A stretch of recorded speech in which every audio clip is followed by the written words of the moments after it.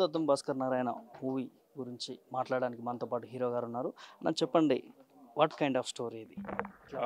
So అండి Boothaddam Bhaskar Narayana, it's a very unique crime thriller. మనం చాలా detective films చూస్తున్నాము and at the same time thrillers కూడా చూస్తున్నాము. బట్ ఈ సినిమా చూసినప్పుడు ఐఎమ్ షూర్ అవేవి గుర్తురావు. ఒక చాలా యూనిక్ ఎలిమెంట్ మీద బేస్ చేసుకున్న ఫిలిం ఇది. మైథాలజీ అనేది place a small part in the film. So చాలా ఇంట్రెస్టింగ్గా వచ్చిన ఫిలిం అండి. And I hope March 1st థియేటర్స్లో రిలీజ్ అయినప్పుడు మీరు కూడా అది ఫీల్ అవుతారు. దాంతోపాటు ఇక్కడ ప్రధానంగా క్రైమ్తో పాటు ఒక దిష్టి బొమ్మను హైలైట్ చేశారు. సో దాని మీద స్టోరీ ఏంటి అసలు? ఎందుకు తీసుకోవాలి? సో దిష్టి బొమ్మ అనేది మనం రెగ్యులర్గా డైలీ లైఫ్స్లో వాడుతూ ఉంటాము. మన బిల్డింగ్స్కి కానివ్వండి, దీనికి కానివ్వండి. బట్ పురాణాల్లో దానికి there is a small back story to it. అది చాలా మందికి తెలీదు. సో ఆ స్టోరీని తీసుకుని దాన్ని ఫిక్షనలైజ్ చేసి వాళ్ళు రియల్ వరల్డ్ ఒక క్రైమ్ థ్రిల్లర్కి అడాప్ట్ చేశారు. So all the credit goes to the director అండి. మీకు ఎలా అనిపించింది అండి? నాకు డెఫినెట్లీ ఫెల్ట్ వెరీ గుడ్ అండి. నాకు చాలా యూనిక్ అనిపించింది. I think that's the primary reason నేను ఈ సినిమా చేయడానికి. చాలా డిఫరెంట్గా, చాలా యూనిక్గా అనిపించింది. సో ఐ హోప్ థియేటర్స్లో సినిమా చూసినప్పుడు కూడా మీ అందరికీ అదే అనిపిస్తున్నాను.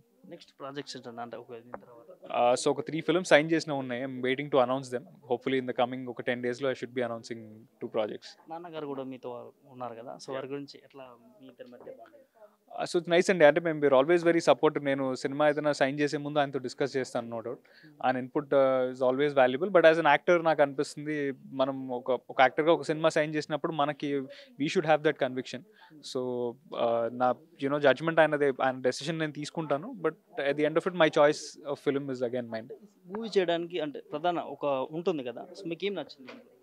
ద యూనిక్నెస్ అండి. నేను అన్నట్టు ఇలాంటి ఫిలిం, ఇలాంటి స్టోరీ నేనైతే రీసెంట్ టైంలో చూడలేదు. అంటే క్రైమ్ థ్రిల్లర్స్ అన్నీ యూజువల్గా ఒక ప్యాటర్న్ ఫాలో అవుతాయి. ఒక క్రిమినల్ని చేజ్ చేస్తూ వెళ్ళడం అనేది ఒక pattern. So more than that, అది ఎవరిని చేజ్ చేస్తున్నారు అనే దానికంటే కూడా ఎందుకు చేజ్ చేస్తున్నారు అనేది is the more unique element ఈ ఫిలింలో.